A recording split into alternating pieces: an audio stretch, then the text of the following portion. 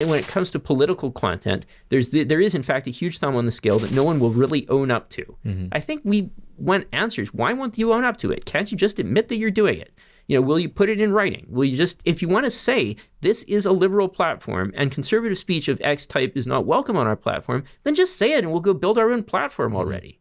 But and that would also be, unfortunately, something that these folks would have to take to their advertisers and say, by the way, we just told hundreds of millions of Americans to go jump out the window. So, you can see why there's a financial interest in not wanting to make that explicit and instead keep things in this liminal zone where sometimes it happens and sometimes it doesn't. How did it happen? Nobody knows. Yeah. And I don't think people are willing to accept that, especially in an election year.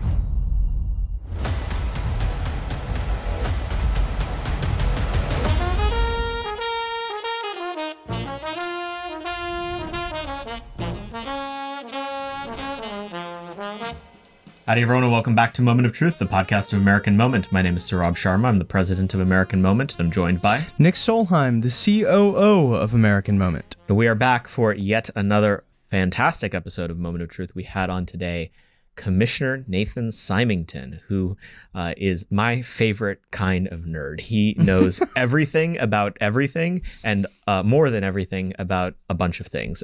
What an incredible joy. I'll get to that in a second. But before I do, be sure to go to AmericanMoment.org. There you can find everything we have cooking. Maybe there's a Fall Fellowship of American Statecraft application. There's signing up for AM Fridays, which is our lunch series on Capitol Hill every Friday, spring, summer, and fall, where we bring in public policy experts to speak on important issues of the day and give you free Chick-fil-A, more importantly. There's the backlog of this show. There's the contact form so you can reach out and we can find a way to get you involved. We're ramping up our plans for presidential transition, fingers crossed. So be sure to reach out if you have been listening to this show for years and have not. Seriously, just reach out. We're always pleased to find out who's listening to this show. I ran into someone at a random party in Ohio a couple of days ago that said that they've been listening to this show for over a year. So it's always cool to hear from these listeners, really high-powered people across all of government and beyond. But as I was saying, this week we had on Commissioner Nathan Simington, who was nominated to serve as commissioner of the FCC by President Donald J. Trump, and he was confirmed by the United States Senate in 2020. Commissioner Simington previously served as the senior advisor at the National Telecommunications and Information Administration, NTIA. Our friend AmCanon was there over there as well. And in this role, he worked on many aspects of telecommunications policy, including spectrum allocation and planning, broadband access, and the United States government's role in the internet. Prior to joining the commission, he was senior counsel to Brightstar Corporation, an international mobile device services company. And in this capacity, he led and negotiated telecommunications equipment and services transactions with the leading providers in over 20 countries. Before joining Brightstar, he worked as an attorney in private practice. He's a graduate of the University of Michigan Law School and holds degrees from the University of Rochester and Lawrence University. Commissioner Simington grew up in Saskatchewan, Canada, and he became a United States citizen and now lives in McLean, Virginia with his wife and 3 children. Do not hold his Canadianness against him. We do make him justify it at the very end in the members only segment. But man, we just had a fantastic episode talking about I've got like a list a mile long of all the topics we covered. We talked about the confirmation battle, censorship, privacy, Internet of Things, AI, broadband, Starlink, Elon Musk, tech infrastructure, TikTok, and so much more. I just thought it was a fantastic episode. What did you think, Nick? I think the commissioner has totally raised the bar for what qualifies as an expert now. He knows a lot about everything. It was truly fascinating, and I seriously, I think we could have gone for 4 or 5 hours had he had the time. Yeah, we were really testing the limits of a hard out for that. So it was absolutely fantastic. And the members only segment, we talk about some very interesting subtopics, including, he's a Canadian. Why should we trust him? What is he terrified about that no one else is looking to? And much more. In case you've forgotten, you can become a member on YouTube. You can be a truther or a statesman. And there you get the episode 24 hours early on Sunday, as well as a host of other members' benefits, including these members only segments. So please, feel free to support the podcast. It really helps us keep this thing going. The goal is to make the podcast entirely self-sustaining so that all those lovely donor dollars can go to other things at American Moment. We'll go now to Commissioner Nathan Simington. Commissioner Simington, thank you for coming on the podcast. Delighted to be here. We always like to hear about how our guests got to where they are today. You're not the first FCC commissioner that we've had on, but I would love to get the second sample. How does one become an FCC commissioner? Tell us the tale. Well, if you look at the early history of the FCC, the engagement was very often on the military side or some sort of technical side. Over time, the FCC has sort of evolved to have more lawyers, more regulatory lawyers, more telecom bar members, and that's understandable. But as for me, I was a pretty left field candidate. I only became a U.S. citizen in 2017, so I wasn't even thinking about working in government when I got out of school. I was asked by the Trump administration to join the NTIA, which is the federal communications agency for non-commercial purposes, like say aviation spectrum, that kind of thing. And then while I was there, the ball bounced in funny ways, and I wound up at the White House explaining my pet theories about back-end telecom finance, and somehow or other got the nod. That's fascinating. And so before that, what kind of legal background did you have? And tell us a little bit just about the kind of career trajectory that got you to the point where you were even vaguely colorable for such a role. Well, my background is originally as a tax lawyer. Then I sort of evolved from that into a finance lawyer. And then on the finance side, there's a lot of interesting things to do in telecom. So if you look around you, just about everything in the world is financed by some mechanism. I mean, for example, if a car company makes a car, they don't just sell the car to someone and then sit back for 7 years and collect the loan payments. They want to recycle their capital. So they sell it into an investment vehicle and get their capital back. And then meanwhile, the payments go to pay the bondholders, that kind of thing. So everything is financed in the world. That includes phones. Phones are a really tricky thing because with a phone, unlike with a car, you can't just send hired goons to take someone's phone. The personal touch of hired goons is great, but you can't really repossess someone's phone, right? So the problems of financing them are sort of complicated, and for that reason, people can wind up overpaying for them. And if you can solve for that problem, then that's good for the companies that want to turn phones over more often. That's the manufacturers. It's good for the networks because that way they're renewing contracts, and it's good for people because they have better phones at less money. So I was working on that kind of thing. And then that sort of evolved into business intelligence on where the world phone market was going in different jurisdictions, which is a telecom regulation thing. It's difficult to get people on the commission once they've worked at one of the regulated entities, because then they would have to recuse from so many things. So I was sort of in an interesting position where I knew a fair bit about what was driving international spectrum policy and government decisions there without actually having worked at a company that owned licenses in that area. So that's how it worked out for me. That's fascinating. So tell us a little bit about that confirmation process. And I guess, maybe preface it with a little bit about what your time at the NTIA was like. We're on the eve of potentially getting a aligned conservative president again. And plenty of the listeners of this podcast might be wanting to throw their hat in the ring for, subjecting themselves to the U.S. Senate. Tell us that story and what it was like to be on the inside of it. Sure. So the NTIA is a small agency with a lot of responsibilities. It's got a well-respected scientific bench, but then it also does broadband policy and it does international stuff. So for example, one of the things I worked on there was putting together national government coalitions to address conflicts that they were having with domain name registrars over access to who owns a domain. Now, you might feel that that's an invasion of privacy under some circumstances, but if there are, for example, counterfeit drugs or threats or human trafficking associated with a particular domain, national governments want the ability to work on that. So the NTIA was the point of contact with the U.S. government. Irritatingly, we got everyone on side worldwide. We got Iran on side. We got everyone aligned with us, and we still got outvoted by the domain name registrars. Someone should look into the voting setup there. Anyways, so I was working at NTIA on stuff like that. Spectrum policy, obviously, is another big one. The headline issue at the NTIA, from the administrator's point of view when I was there, was a petition to the FCC regarding Section 230. Now, there are various views on Section 230. Some people think it's the best thing ever. Some people think it's terrible. For the record, both President Biden and President Trump have argued at different times that it should be repealed. So it's not really a partisan issue. But the NTIA petition was, I think, one of the most interesting steps towards addressing some of the problems people are having about 230, without doing prior restraint on speech or requiring that any particular thing be said or not said. It was more taking an approach that I'm familiar with from securities law, where you get the safe harbors of the 230 protections, but there are certain things such as, for example, having clear standards around what are the grounds for removing or demonetizing or deboosting a post. that would be part of being entitled to those immunities. What's the securities law analogy that you'd make? Well, with securities law, there are all kinds of safe harbors that you can get within. So, for example, if you want to have a private company that doesn't have to comply with public company stuff, then part of that is restricting the ownership. And once you have 100 different shareholders, then you're in a situation where you have to start becoming a public company. But on the analogy I was thinking of here is that if you wanted to have the 230 protections, you can operate without them. It's not as though you have liability just through not having the 230 protections. But it becomes a little bit more opt-in instead of I'm a social network and I get them no matter what I do. Right. So you would opt in by, for example, having an appeals process, or through having grounds for post removal that go beyond just I don't like it. Right. I mean, the language that's in 230C2 is vile, filthy, obscene, excessively violent, harassing, or otherwise objectionable. So trimming back that otherwise objectionable, so that otherwise objectionable doesn't mean corporate management objects.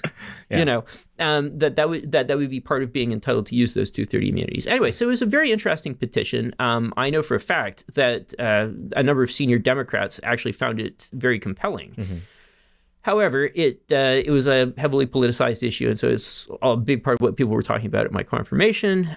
Even led to a hashtag, Stop Simington, which I think got retweeted 7 times, despite really nice graphic design. Which lobbyist in Washington, D.C. was in charge of that? I would really love to know, because it was a combination. Here, I've got a picture on my phone. It was a combination of fantastic graphic design. I'm going to blow it up into a poster one day.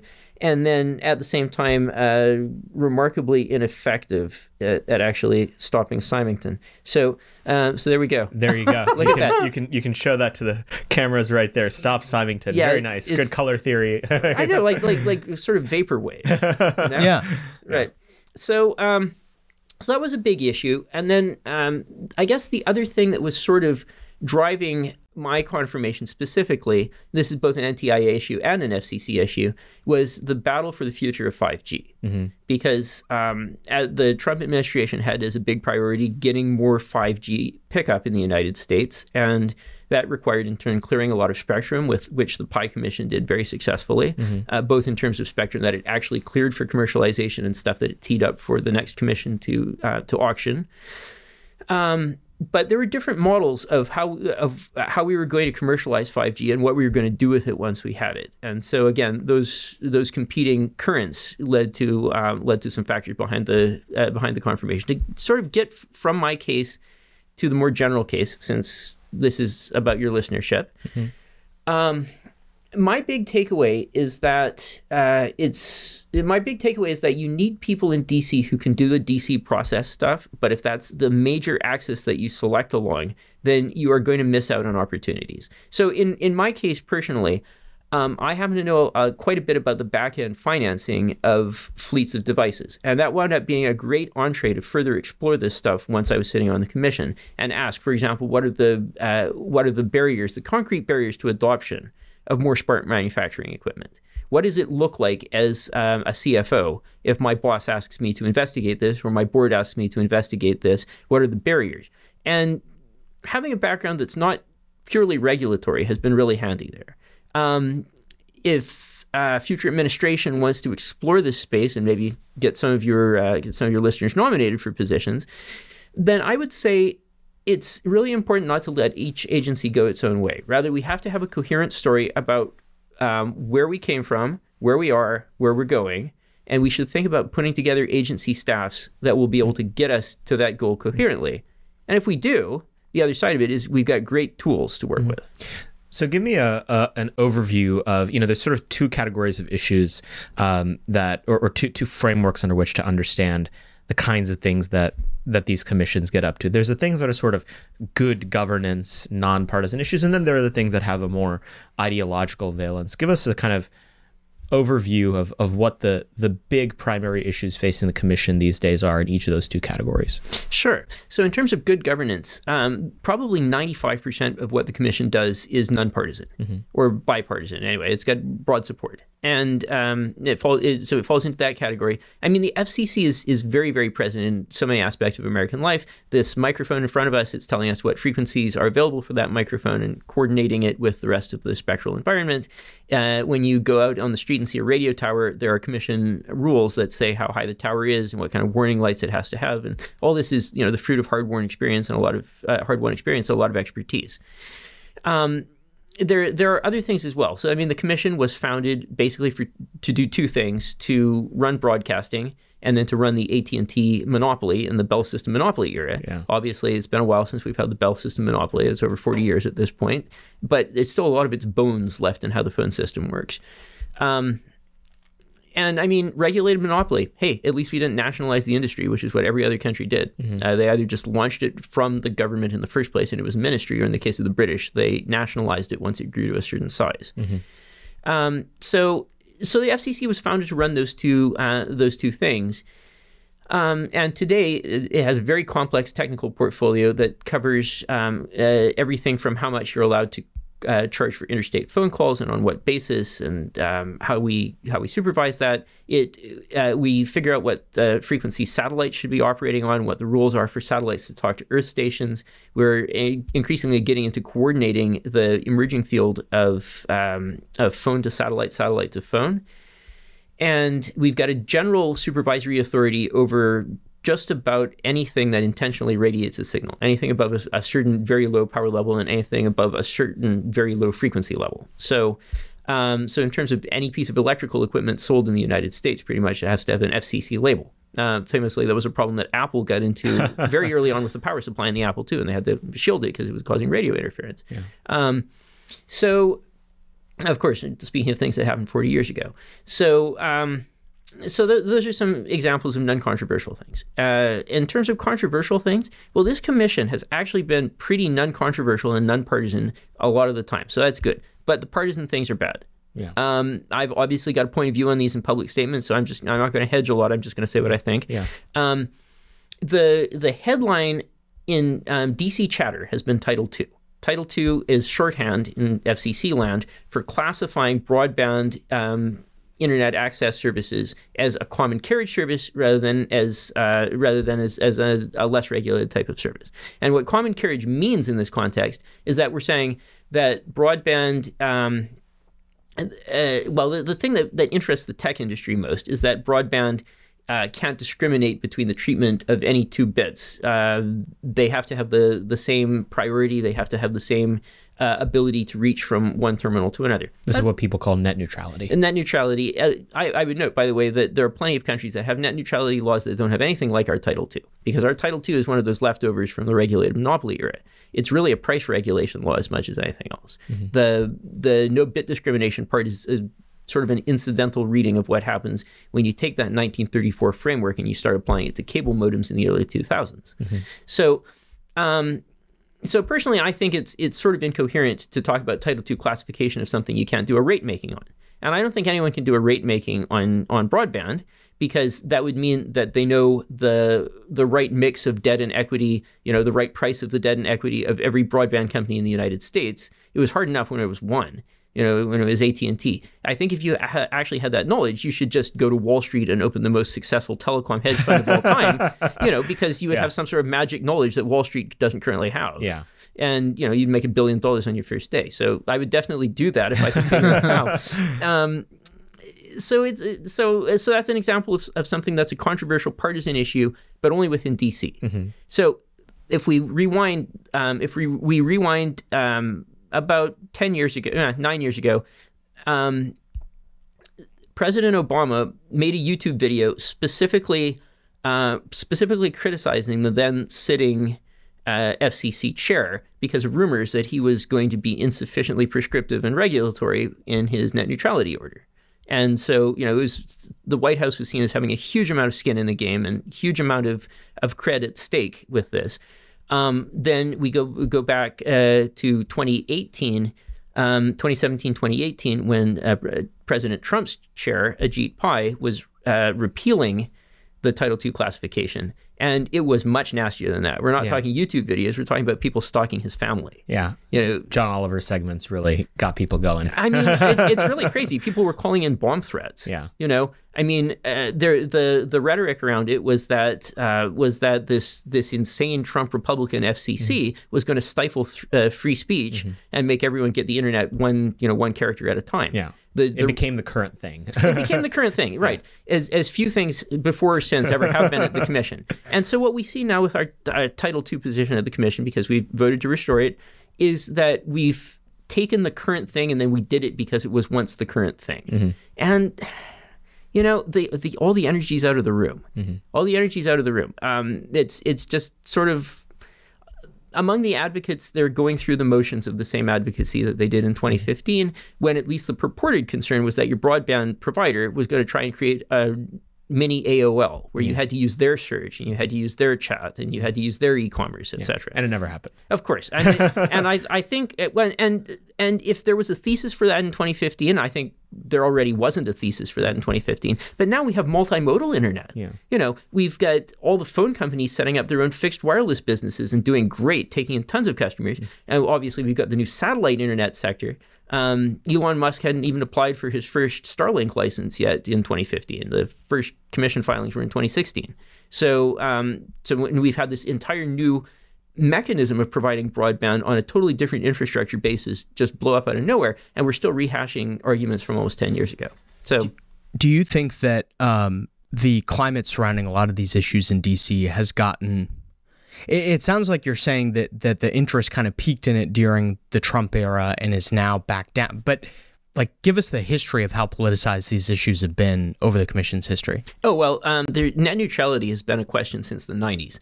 And in the 90s, there was a clear separation between who your internet service provider and who your phone company were. They were just different people. You might have, for example, your local Baby Bell as your phone company, and then you would call up Earthlink, who was your ISP, or some other ISP like that, and they would be the specialist who would actually announce your IP address to the internet and vice versa, allow you to receive traffic. Once those started being bundled into single broadband packages on a different technology, we're getting off phone lines and onto either DSL or cable. Once those started getting bundled, then there started to be this question, well, isn't this actually a common carriage situation?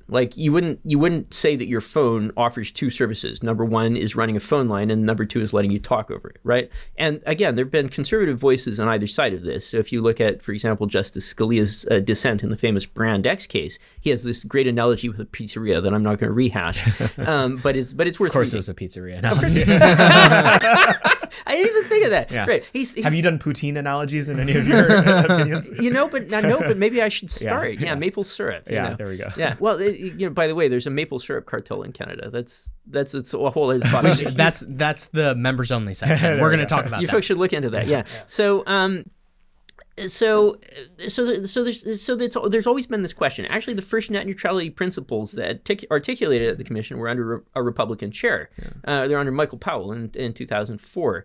And then they were voted on as a commission policy statement and passed unanimously in 2005. Slightly modified form, but the core values were the same. Certainly they weren't watered down. It's just emphasis that had changed a little bit over a year. So the commission has always thought that Americans should have the right to access the information that they want to access online, and that your broadband provider should not be interposing you between a service that you want to read, between a service that you want to reach and a customer who wants to reach it. But the devil's in the details. You got to figure, why do we call it the internet in the first place? The internet is so called because it's a way of interconnecting a wide variety of otherwise incompatible networks. You got to figure, go back to the early 90s, you had building networks that were just local area, but that were set up so that an entire building could be wired and people could internally send email and share printers and such. You had phone networks, totally different technology, cable networks, totally different technology. You had all these networks that were stitched together by the emerging new technologies of TCP/IP that had been developed in the 70s and then sort of reached maturity in the early 80s, and the associated protocol suites with those. And stitching those together into an internet, a network connecting everything and everyone who is on any of these subnetworks, raised really interesting questions. You got to figure, if you were on Comcast and you had a friend, let's say, who was on Frontier, then you email him, he emails you back. He sends you a file, you send him a file. There's a rough reciprocity in traffic. And that way, it makes sense for the network operators to say, hey, we're just going to offset our traffic against each other. We're not going to charge each other for transit. And they set up ratios, like sort of like a leech ratio in downloading, right? Where they would say, okay, we're going to have a lot of interconnection. We're not going to like charge each other pennies constantly on a back and forth basis over this.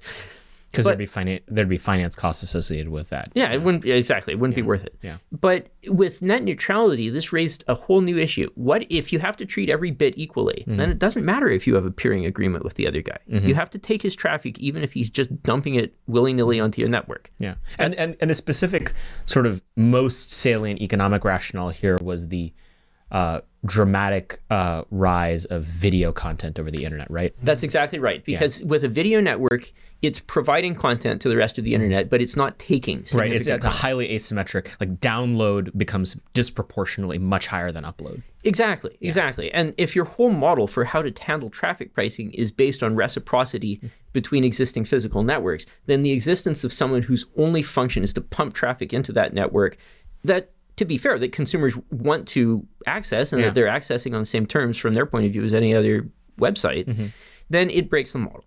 It breaks the model, and you have to expect that that's what drove a lot of the business reaction, saying, no, well, we might agree with the principle of net neutrality, but we didn't agree to take vast new quantities of traffic that we haven't built for and that we have no one to charge for. Ultimately, if they can't charge the person who's providing that traffic, then they have to add that to the consumer's bill.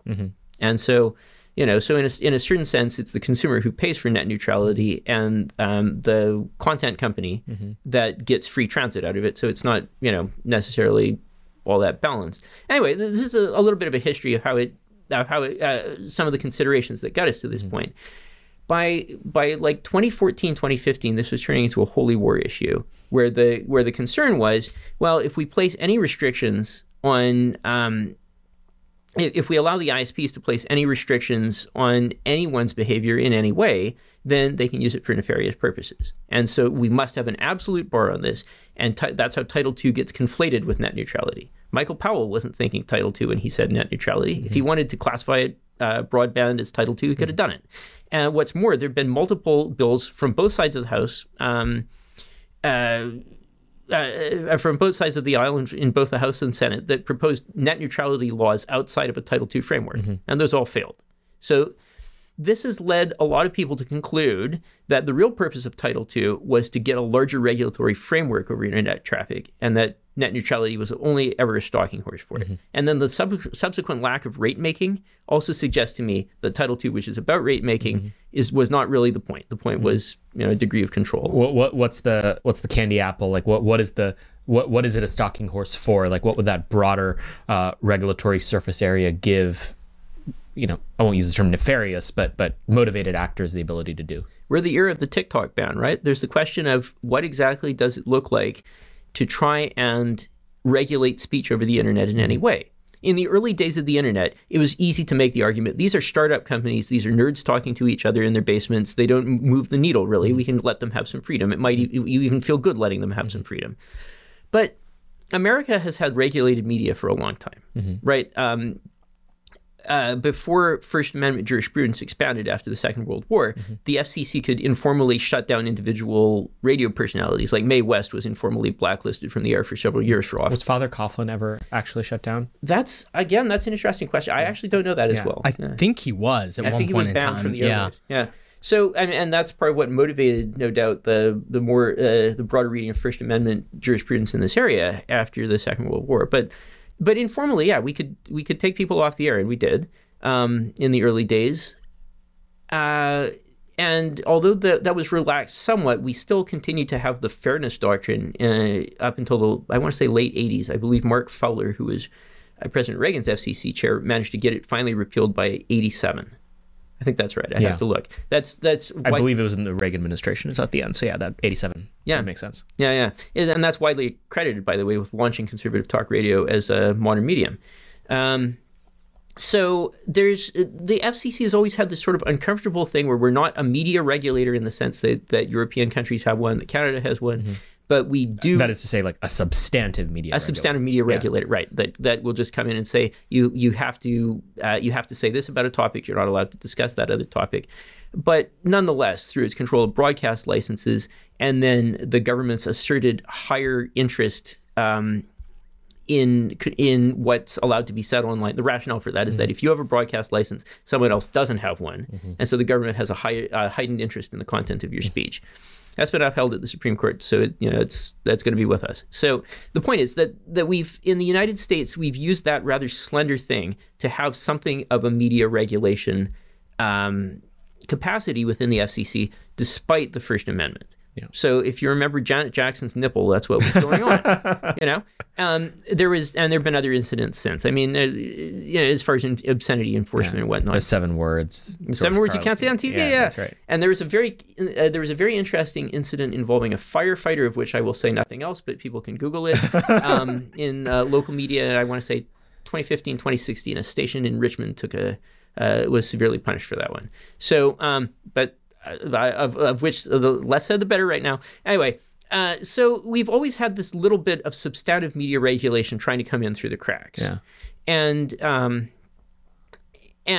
Or using structural regulation to put a thumb on the scale in a particular direction. That's a great way of putting it. Yeah. Right. And so there's I think very much the question right now from people who think we should have regulated media in the United States. What exactly would that look like, and how do we get there in an era where at this point streaming companies have more subscribers than cable? Yeah. That flipped very recently. I want to say late 2022. Yeah. And obviously cable isn't going anywhere anytime soon. But the point is that streaming is just now such a major factor in how Americans consume and receive information, as well as social media, obviously, that anyone who thinks we should have regulated media has got to be looking at this and sort of wondering how they can leverage existing institutions, existing laws to their purposes. And what are the worst case scenarios for that beyond just like being able to basically take people off the air? That's an interesting question. I don't know exactly what it means to take someone off the internet. Even the most disreputable people seem to find some way to get some kind of a web presence. But with the internet, there's always a question of, are you using someone else's platform? And the answer is almost certainly yes, because unless you built your own server, you're using someone else's platform. You're using someone else's cloud. You're using someone else's intermediary lines. DNS security. Yeah, exactly. That's a great example of a service people don't think about. You're using their DDoS protection. Yeah. And because you're always using someone else's facilities, then then those are all potential choke points. You lose your DDoS, you lose your DNS, and you're not off the internet in some absolute sense. But once you've been demonetized or deranked on a platform, that might be all it takes to derail the career that you've been making on the basis of what that platform was prior willing to provide to you. So that seems very much like disciplining your content creators from the point of view of a company. Now, of course, there's no right to have a platform, and newspapers, for example, would fire people in the past before. But this still feels like the rules can change out from under you on a moment's notice. Maybe they even change after an informal call from the White House or something like that, right? No, that would never happen. I mean, it's supposed to be a scandal that President Nixon had the heads of some of the networks into his office to yell at them. Well, I don't know. Is that really so different? The temptation's always there, right? So I guess my answer is the larger a degree of control that exists over what is allowed to be said on the internet or who's allowed to say it. I mean, that's absolutely a tool for shaping discourse, just as it would have been if you could dictate content to TV or even just say what the standards were for your editorial content on TV.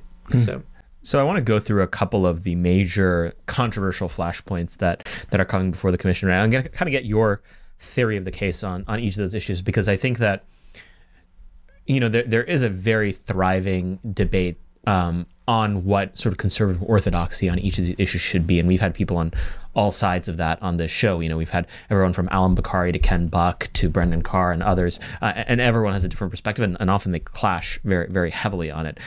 Let's start with censorship. What say you, Commissioner? What must be done about tech censorship? Yeah, well, obviously TikTok's very much in the news here, and my answer is always, when we see TikTok, what are we doing about tech censorship in the United States?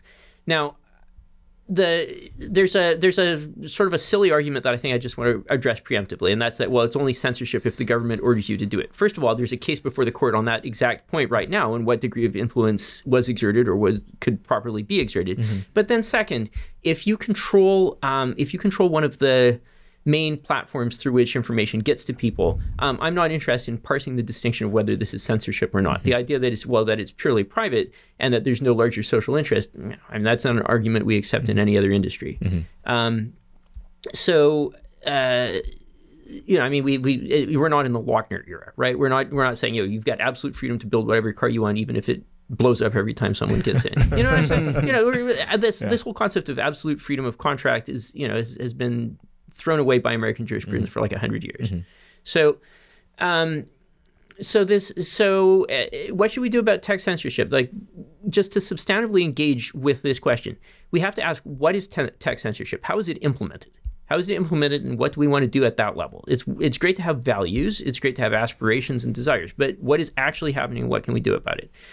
I guess the first question is, I would like the tech companies to clarify to what degree this is a conscious policy decision and at what level it is taking place. If it is coming out of facially neutral policies that are being implemented in an actually uneven way, or if the policies are written such that conservative content is disfavored while liberal content is not disfavored, well, we have to ask, what was the process by which you got there?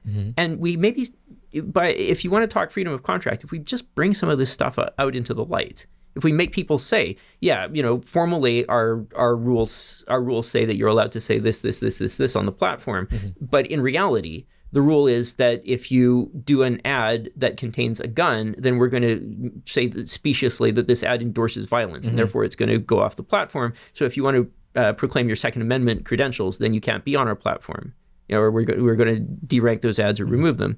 Well, I mean, that's the kind of thing you were talking about, that it's a substantive censorship via a structural means and a facially neutral structural means, because, presumably that would also mean that liberal candidates who love gun control could also not brandish guns in ads. But, somehow one doesn't worry about this so much. It's like Anatole France, the poor like the rich, or the rich like the poor are prohibited from stealing bread and sleeping out of the bridges. It's like the same kind of thing, right? Yeah. So my first question is, what is happening? Second, to what degree are people hiding behind the algorithms? We know that lots of algorithmic decisions contain manual adjustments, and we know that those algorithmic decisions are very often manually overridden. What does it actually look like when this happens? Is anyone willing to open the robe on that and let us inside their apparatus? The party line on this is that it's all a black box. We have no control. The machine's alive and doing its own thing. The last time I looked, Facebook had something like 25,000 independent contractors who review content manually. I'm pretty sure they have written policies they have to follow. Yeah. By the way, that's a dog's life doing those jobs. They have to look at the nastiest stuff. Oh, yeah, for sure. I actually knew a guy that did that. It's very corrosive to the psyche. Yeah. And I guess that leads me to another point on censorship, that we have to accept that we actually all want censored platforms, in that I don't want someone to be able to post vile and obscene content on Instagram that my kid follows. I don't want someone to be able to post let's say torture victims of the events of October 7th, and say, we're going to revel in their misery or something like that. There are all kinds of there are all sorts of nasty people out there, and they're going to post nasty things online, and everyone wants a platform that's moderated in some way. And that's what Section 230 is supposed to do. It's supposed to be a blank check for moderation, because it assumed people would use it to moderate all the nasty content that really needs moderation. So we all want censored platforms in a certain sense. But I think what bothers us is a sense that, and when it comes to political content, there is in fact a huge thumb on the scale that no one will really own up to. I think we want answers. Why won't you own up to it? Can't you just admit that you're doing it? Will you put it in writing? Will you just, if you want to say this is a liberal platform and conservative speech of X type is not welcome on our platform, then just say it and we'll go build our own platform already. And that would also be, unfortunately, something that these folks would have to take to their advertisers and say, by the way, we just told hundreds of millions of Americans to go jump out the window. So, you can see why there's a financial interest in not wanting to make that explicit, and instead keep things in this liminal zone where sometimes it happens and sometimes it doesn't. How did it happen? Nobody knows. Yeah. And I don't think people are willing to accept that, especially in an election year. as being an adequate basis. Oh, well, bad stuff happens. No one knows why. It always happens only to us. Oh, well, life's tough all over. I don't think anyone's prepared to go there. So everything you said just now is basically non-controversial in right-of-center circles as a diagnosis of the problem. What is very controversial, even amongst the most open-minded policy people, is what can be done about it. So what's your personal theory of the best legislative and regulatory way to approach the tech censorship issue? It's tough because, of course, you can't affirmatively you can't affirmatively require speech of someone, right? You can't do compelled speech. That's something that got immediately enjoined when Florida tried it, for example. You can't, our constitutional order put some limits on what we can do in this. That's why I would encourage everyone to go back and take another look at the text of the NTIA petition regarding Section 230 from summer of 2020.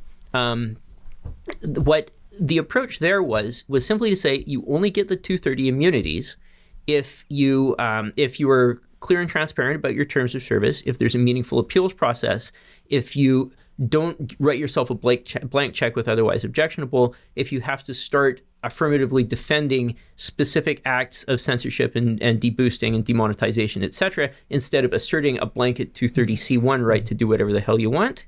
So I would encourage everyone to go take another look at that one. DOJ also had some similar proposal around the same time, which I also thought was very good. And I think this is a good way of addressing the question, how do we preserve the constitutional order that we like? How do we preserve all the things about tech censorship that we like?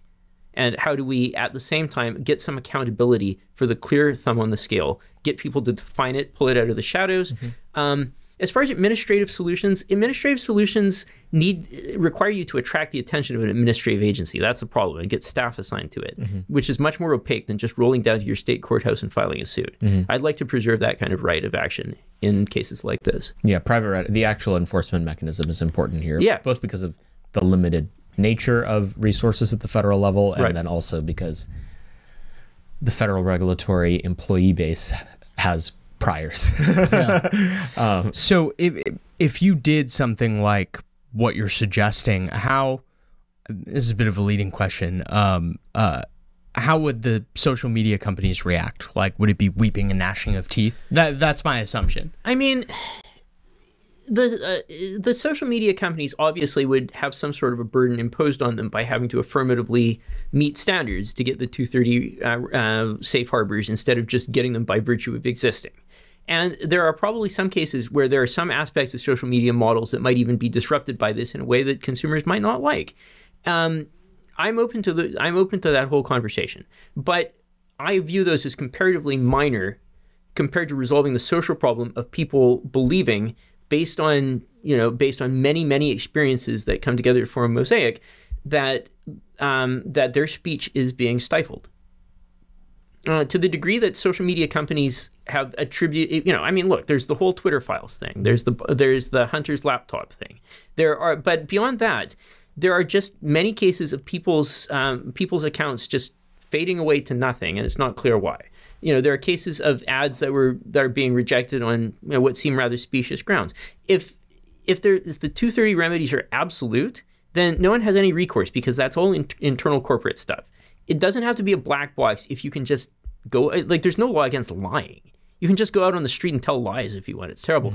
There's nothing that stops the social media flack from coming up and saying, it's a total black box. And meanwhile, he's very well, he personally knows the person who pulled the trigger on that piece of content. Yeah. That's fine. There's no reliance interest. It's not fraud. But just dragging it out into the light, being able to get discovery on this question, maybe the truth is there's nothing nefarious going on. Well, in that case, discovery would wake the American public up to some uncomfortable truths. But I think myself, if there is a route to discovery on this question, and we had to ask the question, this piece of content, this prominent piece of content, something weird happened to it. Can you tell me what, how, and why? There's always a trail. I think at some point, then you start to get a real sense that there's a cost to deprecating the politics and beliefs of a large chunk of the American electorate and of your customer base. Right now, where else are they going to go? Yes, there are alternative platforms, and you can go to Truth Social instead of Twitter, and you can go to Rumble instead of YouTube. But on the other hand, there's so much programmatic advertising that just automatically goes to the biggest site in these areas.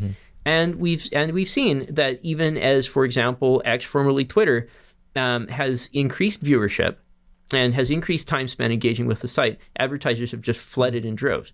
Now, the standard explanation there is that now the content is just so nasty that the advertisers can't be affiliated with it. All I can tell you is that back when it was socially acceptable, I would see Middle Eastern clerics calling for the torture and murder of people in other countries, and there'd be a Ford ad right next to it. Yeah. So it was okay back then. It's not okay now because it's the deplorables who are more prominent on the site, I suppose. Well, and it cuts both ways, right? The intensity of network effects can be shown. How many people are on Threads today? It's like it doesn't matter. Like it's at the end of the day, like network effects are network effects. Okay. Blue Sky, Mastodon, each one of those had a moment. Yeah. So moving on to something that I think is considered less ideologically charged, but differently so. Data privacy. What is Commissioner Simington's theory of data privacy and how we should be thinking about it in an era where it feels like more and more of Americans' deeply personal information is utterly up for grabs and out of their own hands? Yeah. Well, we've had a data economy of some sort since the 1960s. Here's an example I like to give that you might have experienced personally. So if you're doing an online loan origination, there'll come a certain point where they're checking up on your identity, where they start asking you, which of these 4 streets did you live on? And it's in all caps. It's in all caps because that's running off a mainstream. I'm sorry, a mainframe. That's running off a mainframe, an old machine, an old system from the 60s and 70s. That's the whole point of how credit bureaus, for example, make it possible for you to walk into an auto dealership and walk out 30 minutes later with a car and a 5-figure loan. So there's a certain amount of data privacy that we've always given up as a matter of course in the United States, and that's been for the credit bureau industry, the direct mail industry, lots of things savory and unsavory, but it's just part of how things have worked. What social media did was to greatly update the frequency at which this happens and to tag it with location data and to start stitching these things together into advertising rather than credit profiles. But this is definitely a very big thing. For some great background for those of your audience who are interested, Antonio Garcia Martinez's book Chaos Monkeys has a lot of insight into what this looked like around the Facebook IPO in 2012. Guest of the show. Yeah, he's great. And part of I think what's really interesting there is how Facebook, well now Meta, but how Facebook at the time was trying so many different approaches in order to figure out how best to monetize profiles. And in fact, how to monetize it at all. Yeah, there was no plan. And it turned out that mobility was actually the killer app for them. So in some ways that was hitchhiking off the iPhone. Yeah. So that was sort of the innovation there. And of course, these folks haven't been asleep at the switch for the intervening 12 years. So that's continued to evolve. So what does it mean for us to live in a world where this is how everyone engages? Well, these days it's not just social. Now, if you could have hacked a 1970s dishwasher and gotten all the information out of it, it doesn't store any data. It's it's an electrical appliance. It's like hacking a vacuum cleaner, hacking a kid's toy. But these days, you're going to have to pay someone soon not to put a microchip in your stuff.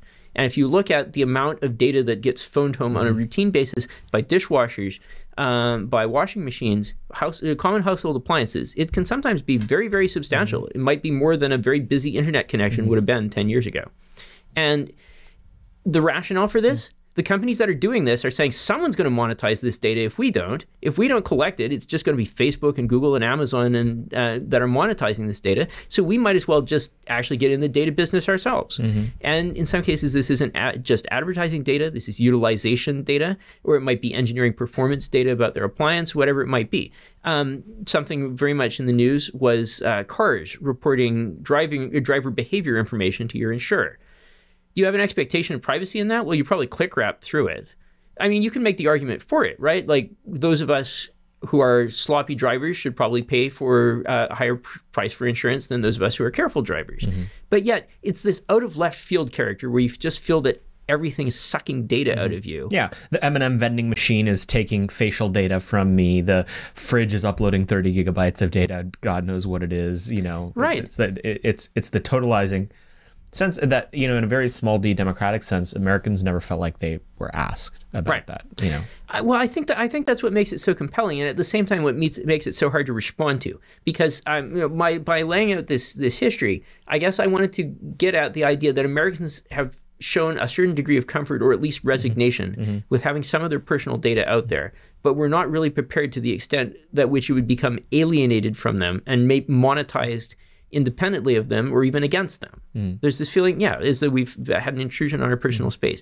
I don't think there's a social consensus yet about what should be allowed to be collected and what it should be allowed to be used for. And that's why the federal government has struggled to define what we should be doing in this space. Maybe the least controversial thing is it probably should not be exfiltrated from the United States and rolled into AI products in hostile countries. Yeah, we can.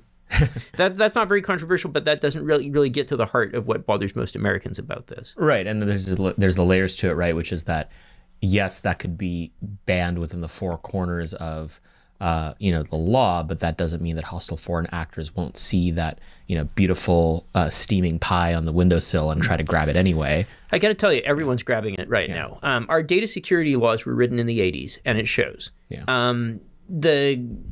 I got to tell you, you can get location data on people very easily. You can.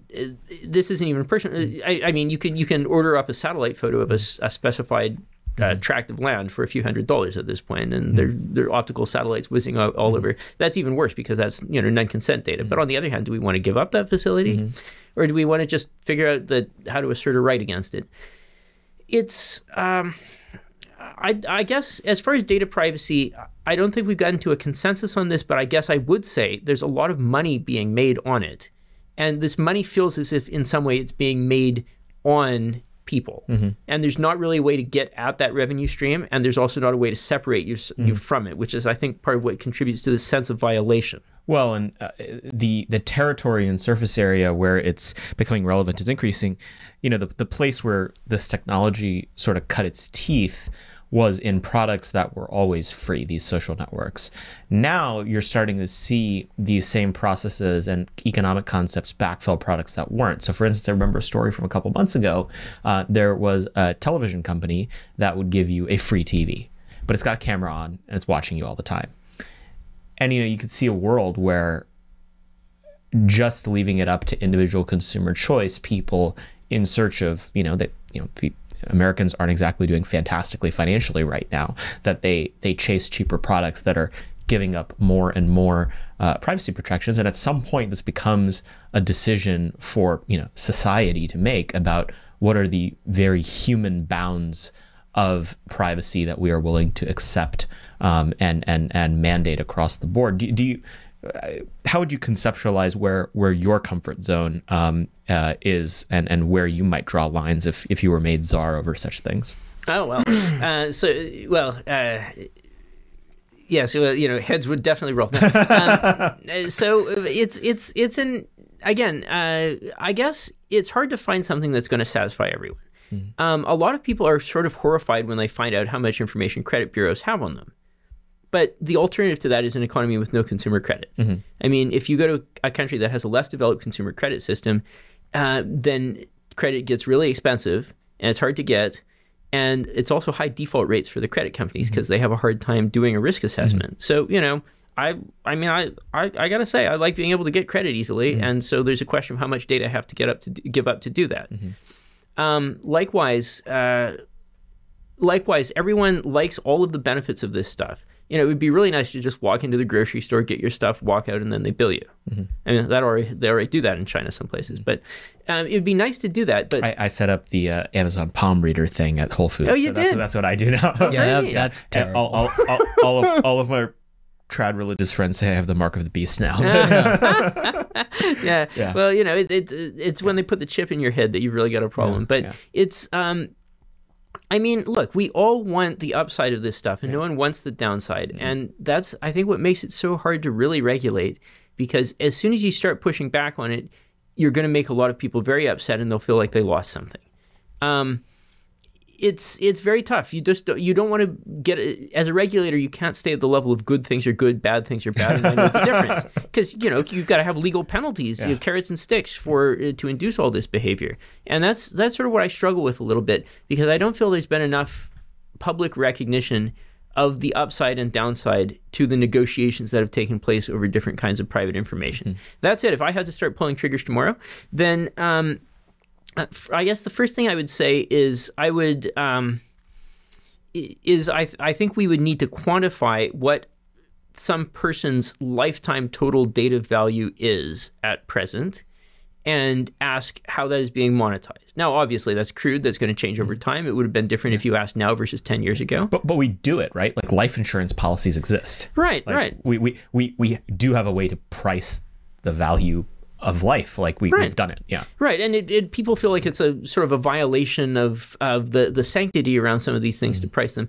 That doesn't mean that you're really setting a price on it, but it does mean that you're trying to figure out how to allocate resources in different scenarios and to find what just compensation is in the case of violation. Like, it's obviously a tragedy whenever, someone, let's say in an industrial accident, they break their leg. I mean, that person might hobble for the rest of their lives. They might have PTSD from it. I don't know. But you can't say, okay, you get $800 million. And I said that, you remember, it's like that Simpsons episode with the animator. He gets $800 million billion in a solid gold house or something like that. I mean, for an IP violation against, or when a random contractor sues Elon, they get $300 million. I know. Which is the thing that happened. right. Or when the investors all make money, but the stock purchase agreement gets bad, then a law firm makes $5 billion for a week's work or some such. Yeah. So, whenever you see an instance of jackpot justice, the rest of us are paying for it in some other form. And in some cases, it's a sanctity violation. In some cases, it's just an abusable law. But I don't think we can talk sanctity in terms of data. But I do think that we can say people have quantifiable interests. Those interests are quantified in terms of what the market pays for this stuff. Now, maybe we would even go to a further refinement and say that someone is entitled to monetization off of that amount, or that someone, on the other hand, is entitled to refuse participation by paying that amount, which then leads to the question, is it a civil right to be excluded, and should we be subsidizing it for people without the means? These are all such weird questions that because we never thought there was any value in any of this stuff before. But since companies with, let's see, 9, 10, 12-figure valuations have been founded on that basis, like, clearly there is, right? Yeah. So, but I think if I wanted to at least start answering the question in a way that's least unsatisfactory to the most people, I would say we have to have a valuation here so that we can talk about it. We have some sense of what we're negotiating over, and it doesn't get swept under the rug and treated as just digital flotsam when in fact it's a colossal value proposition. Yeah, it's impossible to have a conversation about trade-offs when you don't know what's on each side of the equal sign. We just have a sense that there should be an equal sign. Yeah. And the thing is, it's not that I know instantaneously the second this becomes a live conversation, the companies are like, well, there's no way to do it. They already do it. Like, Facebook has a lifetime expected value for American consumers versus European consumers versus Vietnamese consumers. Like, they do this data anyway because they have to. Right. Yeah. And it might not be known with certainty because but on the same way, the value of a bond is also not known with certainty. Like, that's just part of life in the market. Yeah, and I'm sure that there could be a highly lucrative freewheeling cowboy profession of doing trading and arbitrage on the assumed value of lifetime data if we were to actually price this stuff. Maybe Neil Stephenson should call his agent. He might have just that sounds like a pretty interesting thesis for a book. So another element to this that has been sort of integral to the privacy rights of Americans sort of being eroded over time is the fact that now everything has a connection to the internet. Talk a little bit about that issue. It's obviously a very live issue at the FCC. There's been some recent developments on it. Why is it that everything from the fridge to the car to the cell phone, obviously, but much more than that, have a wireless connection now? Yeah. Well, if, like I said, if you don't monetize your data now, someone else is going to do it for you. And so if you just own the channel in which that data is produced, then the economics of it seem kind of crazy to not throw in a $2 Wi-Fi board and leech endlessly off the Wi-Fi that your client installed and send huge amounts of data back to the mothership. And what will we do about it? Heaven only knows. We'll figure that part out later. Maybe we have an immediate path to monetization. Maybe we turn it around and sell it to somebody. Maybe I don't know if you've ever sat down and looked at the click wrap for a car today. No, I haven't. It's kind of crazy. I'm not going to name names, but there's one country, and it was a company, it was reported on, that claims the right to disclose information about your sexual conduct in the car. So like, this isn't exactly paradise by the dashboard lights anymore. Like, this is I don't know what that means, but they also assert the right to collect genetic material inside the car. What? So I'm maybe going to draw a veil over it at this point and say, like, this is probably TMI. Yeah. But the point is that I mean, I can tell you for sure that would not hold up in a lot of courts, but nonetheless, so there's so much that could, in principle, be collected that a lot of companies are not limiting themselves. They're saying, geez, we sat on the sidelines and watched while all these other guys built up this colossal data business. So what do we have? We have the consumers, and that's where we have to start monetizing them.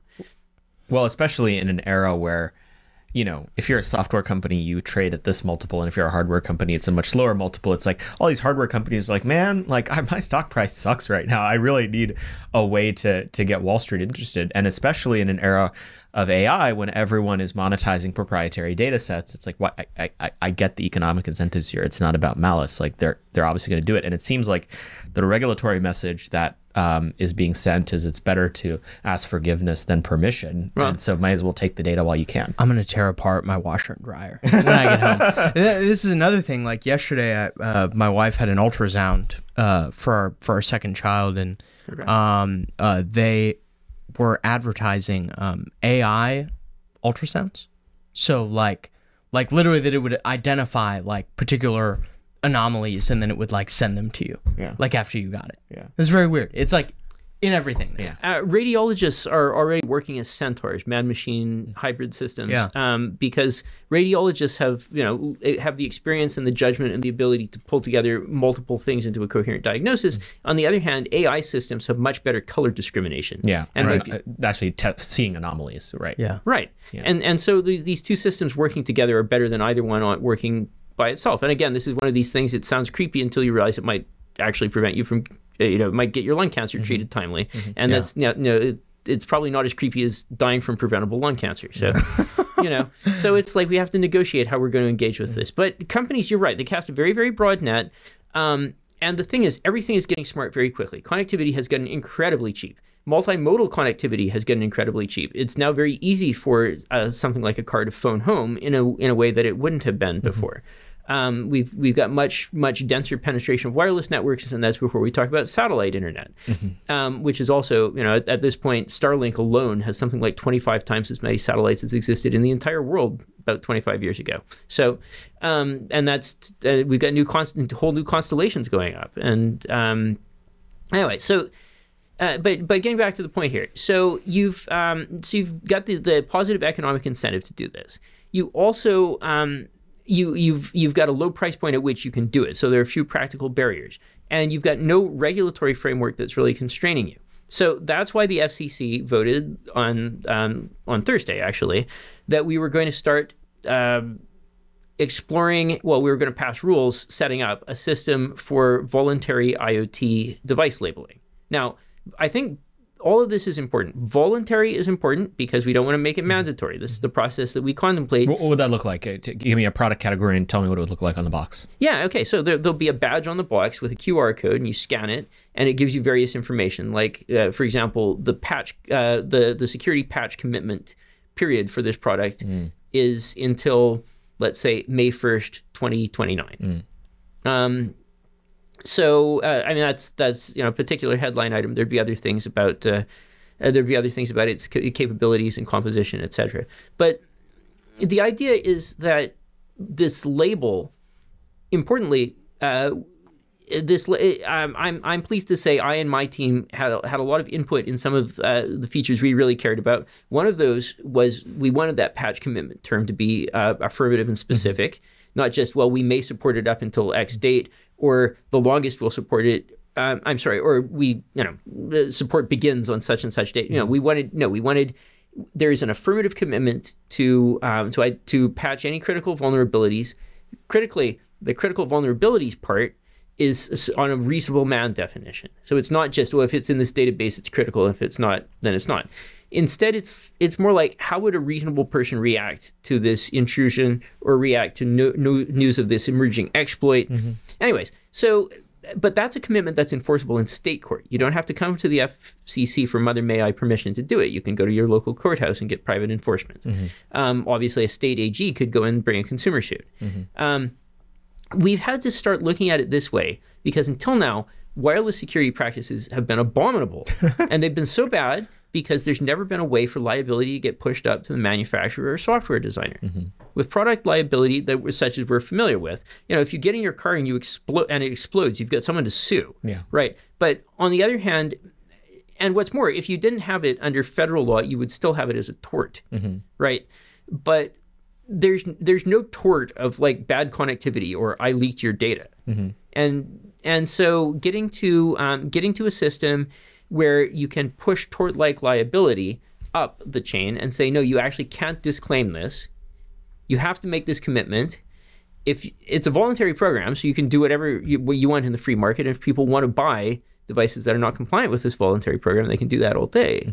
But if you do want the label, then you have to do all this and you have to stand behind it. And you will get sued, including by private citizens, if you fail in these commitments. I think that's a really important part of getting, for example, municipal and state procurement offices, or of getting insurers to start actually asking the question, was there something in this incident where better cybersecurity and equipment, better data privacy and equipment could have made a difference? And that leads to the question, well, why in the world are you buying the insecure equipment? Right. Yeah, I mean, it is, I think, one of the gentlest ways to create valuable market pressure. It's like through display. I feel very similarly about nutrition facts, right? Like once upon a time, it was like the good libertarian position to say, well, it's a tyranny to put nutrition facts. No, it's like it's creating transparency that then allows for consumers to make more informed decisions. It's obviously a good thing. And then, yeah, at the procurement level, I mean, if you're a school district, you're buying 30,000 of something, pencil sharpener. And it's like if the pencil sharpener is sending data up to the cloud or something stupid like that, then yeah, it's like probably good to know when the security updates are going to be. I don't know. Yeah. I wonder if there's an AI pencil sharpener yet, but yeah. Probably. Yeah. It's freaking me out here, but yeah. So I guess, is there any tendency or exploration going on right now about the idea that certain device categories should be free of IoT capability in general? Like, should it be possible to have car's kind of an extreme example because mapping software, all that stuff, but can we have a car that's just a car, or can we have a light bulb that's just a light bulb, or what have you? Yeah, I mean, smart light bulbs, it's sort of a funny thing to think about, but it's getting harder and harder to get away from. I think this will probably be a luxury option in the future. I want a no connectivity device. I want a device with a hard kill switch. I mean, everyone saw the famous picture of Mark Zuckerberg with tape over his webcam. Yeah. Even the king of monetizing data can't get away from it, without a rather crude workaround. Of course, now they have a little sliding switch that physically blocks it out. The technological innovation continues, but I think it's that companies are just going to be forced to confront us with the question, well, do you want to accept the discount to let us get your data, like the guy with the free TV, or do you want to pay a premium to have what is truly a dumb device? Let's not forget, though, that when we're talking connected devices, we're not necessarily talking antisocial applications or even dubious applications or uncomfortable applications. In a lot of cases, we're talking vital applications. If you look at manufacturing and logistics in China, there are some amazing factory videos of automated facilities. Like we're talking base station fabrication factories that might have in the dozens of employees and are churning out thousands of 5G base stations. Amazing stuff.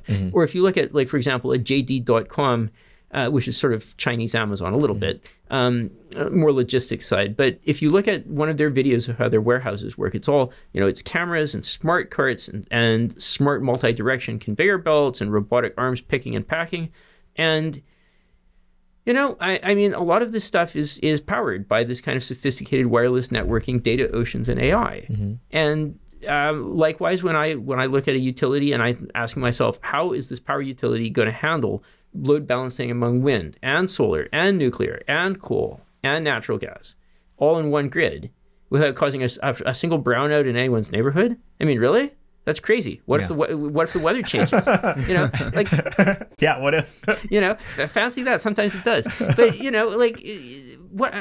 don't we want to bring in as much tech as possible to try and address this kind of stuff? And what does the connectivity look like for that? What attack surface are we exposing with this? But take a very meat and potatoes one with utilities. Their state public utilities regulators are very often asking them to build fewer new plants by using smart thermostats to manage current usage. And the thought is do that in a non-obnoxious way. And the ratepayers will probably prefer this to having to pay for new plants as often, right? More often. So the difficulty is, what if the smart thermostats are something where you can actually turn on everyone's air conditioning at once in the dead of winter and brown out the grid and no one knows what's going on? Yeah. So getting our arms wrapped around the costs and benefits of this stuff is a challenge. The personal data stuff is obviously alarming, but the systems operation data and the controls have so much upside that I don't know how we evolve past our current level of productivity without getting there. Yeah. And there's a famous joke all the way back in the 80s. You see computers everywhere these days, except in the productivity numbers. Yeah. And I'm really interested about what happens when we break this out of the email and web surfing machine and instead have it sorting our packages for us and manufacturing stuff for us. Yeah. Well, and that's the hope, is that we can actually start to see those kind of transformative gains in productivity that technological progress promises, as opposed to like a new way to get scoliosis and be addicted to your phone all day. They promised us flying cars and we got 140 characters. So true. Yep. So true indeed. Pivoting slightly, I think it feels like the final frontier of communications technology is what Elon Musk is doing with Starlink. It'll be hilarious when, it single-handedly justifies every investment dollar that was ever put into SpaceX when they, split it off and IPO it on its own. I got my start in politics and state politics where rural broadband boondoggles were something fought over every legislative session. You have the eagle's eye perch looking at this. What does Starlink's titanic success almost overnight mean for how we think about how people across the world are connected to the internet at all? The first license application started 8 years ago. By now we've got more than 5,000 satellites, I believe. And we've got consistent speeds of 100 down and 20 up, which would have been very premium tier. Yeah. Just again 10 or 15 years ago. You know that Weird Al song all about the Pentiums? He brags about having a T1 line in his house. Yeah. Well, a Starlink connection is roughly 50 times faster, somewhat more than 50 times faster downlink. So I realize that song's kind of old, but no, nonetheless, that's all from space. And that's all from satellites that just went up. That's crazy. The rural broadband thing is such an interesting point. You know how much it costs to trench fiber? Depending where you are, between $2 and $5 per foot. It's just expensive to trench. That's not to say fiber isn't a great technology. Yeah. Fiber. The United States is how large across? 2,000 miles, something like that, right? Oh, it's more. I think it's more than that. It takes me 14 hours to drive to Florida, and so driving pretty fast. I would say probably 1,000 miles just to get from here to Miami. Yeah. Yeah. So it's not just that you're crisscrossing the United States, but that you're trying to reach every, in FCC jargon, every BSL, broadband serviceable location in the United States. So it's a little bit like The Fugitive. I want you to search every outhouse, hen house, cat house, dog house. It's a little bit like that, except we're supposed to build fiber to them. And you can completely see the motivation at a certain point, because if we want to have pervasive connectivity in the United States, for a long time it looked like it was a choice between spending the money and putting up with backward development. And of course, every jurisdiction was going to reach its own conclusions on that. But the reality was that that at some point you were going to have to spend more if you wanted more connectivity, because you just had to build more physical infrastructure on the ground. So I want to rewind to the early 90s. Motorola was putting together an audacious plan to launch the Iridium constellation. And the whole idea was Motorola looked at the world and they said, look, you know how many cell towers you have to build to cover this? The range is so minuscule. We're actually better off launching 66 satellites. As crazy as that sounds. And to tell you, so my dad did. He did like deployments of cell towers in cities. Like that's what he did for years. It was a pain in the well, but that's the rub, because the cell phone industry on the terrestrial side realized you don't have to cover the whole world, you just have to cover the cities. But now that we're actually asking about covering the world, then the old rationale from the early 90s comes back. If you actually want to cover the world, Iridium was doing things that no cell company could ever have done. It was letting people make calls from the open ocean. It was letting people literally make calls from the North Pole. There was this one early Iridium investor who would call up Dan Colucci, who was the guy who bought it out of bankruptcy, every time he did a North Pole trip. He'd be like, hey, Dan, guess where I am now? And if you want to do true global coverage, satellite has always been the only way. It's the point that I'm getting to with this. And when you look around the United States, it's become a commonplace for people to say, hey, I'm driving in my neighborhood. I don't have 4G. I don't have 5G. I have no G. I don't have bars.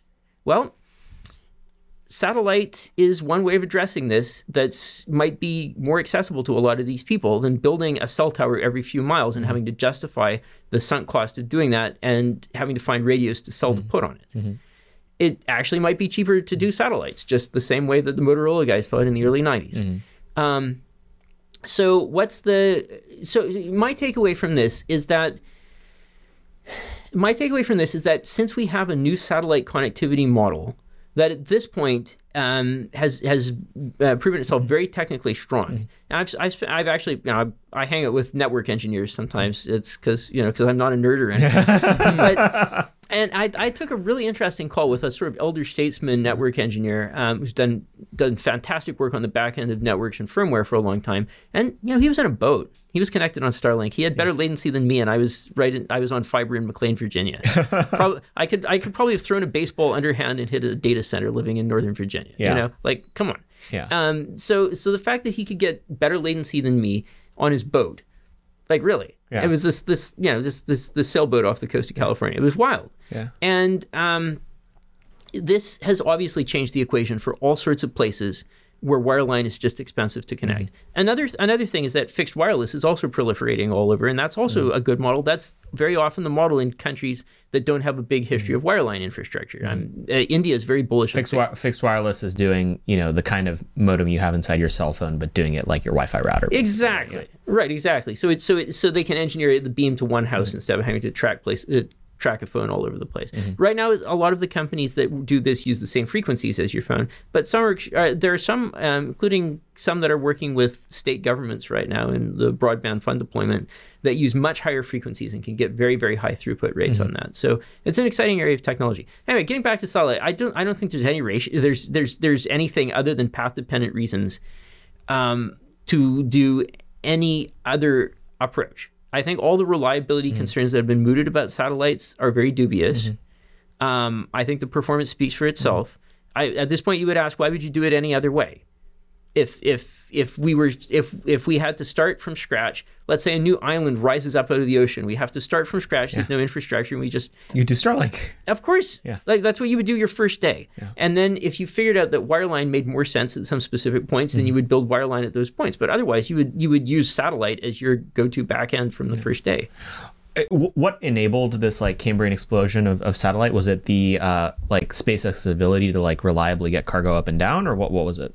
SpaceX drove the cost of launch through the floor. The cost of cargo to orbit through the floor. Motorola had to go through such contortions to get the Iridium constellation launched. It was some Chinese rockets, it was some Russian rockets, it was just 2 here, 3 here. The stories the folks from those days have to tell about doing business in pre-2001 China, really something like the Red Army Rocket Corps would come along and lock them in barracks at night until the manager's like, no, you're not locking up my employees, but that's what they wanted to do. You know what I mean? So, but that's what they had to put up with because there just wasn't much launch capacity. You had to go find an unused Long March onshore in the PRC. By driving the cost of launch and down and the cadence of launch up, well, obviously there's an organic relationship there. It actually becomes practical to populate a 5,000 satellite constellation. Now, obviously, there have been other advances too in solid-state electronics and beamforming. But a lot of the concepts behind what we're seeing in Starlink have at least been theoretically viable for 30 years plus. But it's often the execution. It's getting it to the point where you can scale it, where you can routinize the charisma. Yeah. And as Brother Elon does. Well, I mean, you know, quantity has a quality all of its own. Yeah.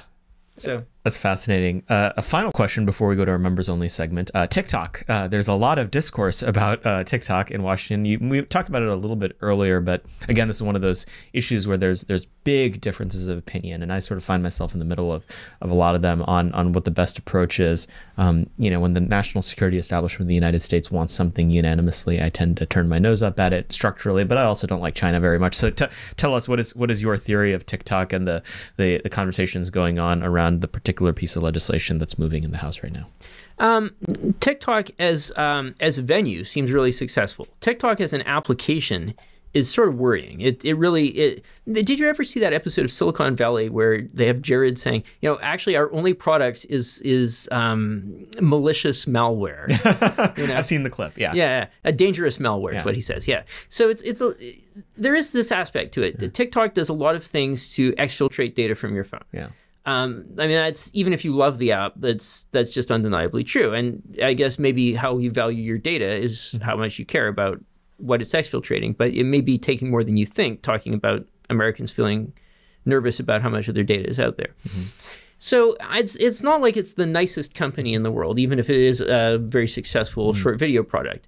I kind of wish Vines was still around. Anyway, Yeah. but I feel That was like a deep cut. I feel like a lot of the comedy beats of TikTok really grew up on Vines. You know, there are probably a lot of TikTokers who are successful watch Vines compilations at some point. Or like, you know, this is how I'll structure my skit. You know. Anyways, it's very popular as an app. I guess I would say I like a whole of tech approach. I don't like singling out individual companies. Naming a company in a bill is usually a signal to a court that you know there should be some sort of enhanced scrutiny on judicial review. Forcing a divestment of a specific company, you know, I mean, it's possible. People tend to forget that Grindr was addressed similarly back in 2018, right? There was a forced divestment of Chinese ownership of Grindr on the view there'd be sensitive data, and it's very sensitive data. Yes, but you know, but it's not like it's unprecedented.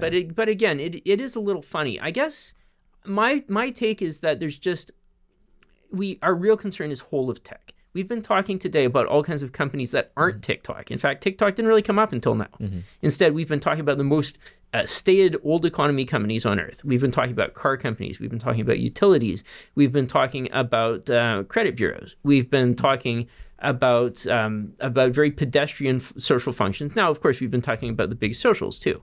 But the point is that there needs to be a whole of government response to what exactly it means to see people getting censored, to see people getting propagandized, and what we're going to do about it. I frankly don't feel like a winner if we ban TikTok, but we allow unelected, unaccountable black box gremlins inside big tech and big social to shape our discursive environment in an election year. I don't feel that that's a win. Well, and especially, you know, just being realist about the uphill battle it is to get anything passed in Washington.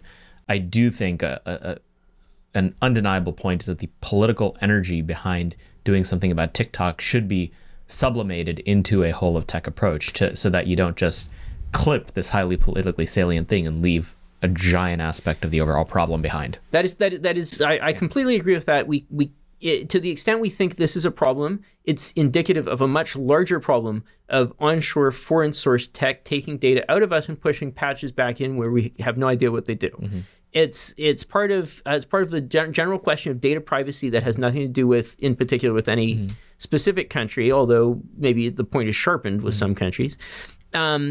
We don't, and my worry is that it stops being salient. Everyone declares victory and goes home.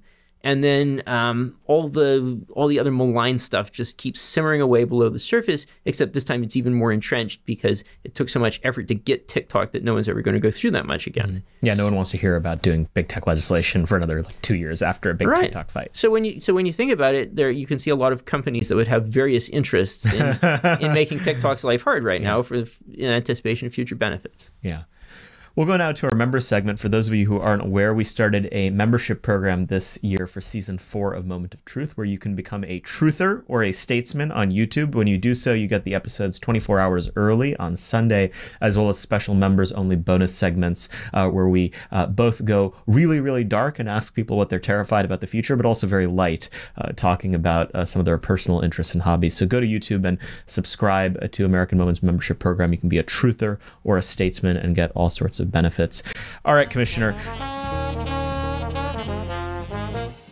If you're listening to this, you're almost certainly a highly sophisticated news consumer, but even the most dogged of DC politicos need a news aggregator to help them out. We're big fans of Upward News here at American Moment. Ari David has actually been a previous guest on this show. We highly recommend you check out that episode. But Upward.news is a way that our team keeps in touch with all of the crazy news stories going on around the world. Your Twitter feed is not necessarily 100% reliable to get a proper cross-section of everything going on that matters. Upward News is a fantastic young media startup that is really putting together fantastic newsletters and social media content that helps people digest the news, especially if you're tired of being on the phone with your parents and explaining news stories to them multiple times a week because you're the politico in the family. I highly recommend encouraging them to follow Upward.news. They do a free 5-minute daily email that you can sign up for at readupward.com, or even better, www.ihatefakenews.com.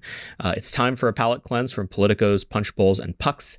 Try Upward News today. We highly recommend it. Ari's an incredibly smart patriot, and they're a new player on the block focused on cutting through the noise and delivering smart analysis. Please check them out. Absolutely fascinating and an extremely fun conversation, Commissioner. How can people keep up with everything that you're doing, the policy initiatives you're working on at the FCC, and in general, the things that you're saying? Best way to find out what I'm working on is to read Brendan Carr's Twitter. Because if you look at my official Twitter, I think I have 7 tweets in 4 years, something like that. And they're, and Commissioner Carr's sort of on the other side of it. Yeah. So, but if it's something important, he's probably going to tweet about it at some point. Yeah. As far as stuff that I'm interested in working on, I guess the answer would be the FCC traditionally talked mainly to its regulatees. Most people didn't have a lot of skin in the game on what the rules were for splitting pole attachment fees among the pole owner and when you had to replace it. That was a sort of a technical question. If you're attaching stuff to a pole, you care, and otherwise you don't, and most people don't. I think almost everyone has skin in the game at the FCC now. The Cyber Trust Mark proceeding that I was talking about, we had all sorts of interesting characters come in and comment on this. National Association of Manufacturers came in. I was really gratified to see their filing because that shows their thinking. What is the role of this equipment in onshore manufacturing? National Power Tool Association came in. I think that might be their first filing ever outside of license filings on specific pieces of equipment. The Chinese WTO ministry came in, and they included a bilingual filing with the Chinese first, to make a point. And that's probably the official document. The English one is probably non-official for their purposes. I don't know. I'm pretty far from a Chinese lawyer, but the point is, we had really interesting commentary from non-traditional corners. And I think a lot of people should be asking themselves right now, what does it look like to define my operating environment? What does it look like to define my vendor environment in the future? And maybe if the answer is to come into the FCC, then I would love to have those conversations. We go out and find startups to talk to. We go out and find unconventional people to talk to. My team, I said, we're going to sort of run it like a sales staff. Everyone's going to have a territory. Everyone's going to have people that they regularly call. And then we're going to go out and recruit new prospects. And that model has gotten us a lot of meetings, including some very odd ones, and it's been immensely informative. It's part of what makes it such a great job. That's fantastic. Again, like you're an encyclopedia on this stuff, and I've still been thinking the entire time we've been talking about how your unique background that was sort of due to some of the restrictions around what kind of people can end up being FCC commissioners gave you just all this added alpha to doing your job. So it's for all the people who are in the personnel business that listen to this show, like be thinking about like what's the analog at every agency for someone who has this like orthogonal view that can provide real value. Just an incredible joy. Thank you, Commissioner, for coming on. It was a huge pleasure. Thank you so much. Hopefully you guys enjoyed that. We certainly enjoyed taping it. Just again, like it's a great example of what we mean when we say we want people with heterodox backgrounds in government. It's, the meme among a very certain cohort in Washington is like, we need a true outsider in government. We need someone with no ties to the establishment. We need a homeless person. That's not exactly what we're going for. We're going for people who have just an orthogonal cut on these critical issues that aren't highly politically connected, but that organizations like ours and many others can bring into the fold so that they can serve their country. Commissioner Simington's a great example of what we mean when we say we want outsiders in government. Just a ton of fun. Be sure, as always, to go to AmericanMoment.org. There you can find the backlog of this show and everything else we have cooking. Become a truther or a statesman by becoming a member of this podcast on YouTube. Get the episodes 24 hours early. Please be sure to subscribe to our YouTube channel. Subscriber growth has been skyrocketing. We're now over 4,000 subscribers on YouTube, largely because of David Sachs' speech, which is fantastic. You should go watch it from our Gala for American Statecraft. But be sure to also rate and review this podcast on Apple Podcasts and Spotify or wherever else you get your podcasts. Thank you guys, as always, for listening. We will see you next week. Moment of Truth is an American Moment podcast taped at the Conservative Partnership Campus Studios and is produced by Jake Mercier, Jared Cummings, Tiffany Kutris, and Matthew Pearson. Our intro song is A Minor Struggle by Ryan Serenich, and our website is AmericanMoment.org.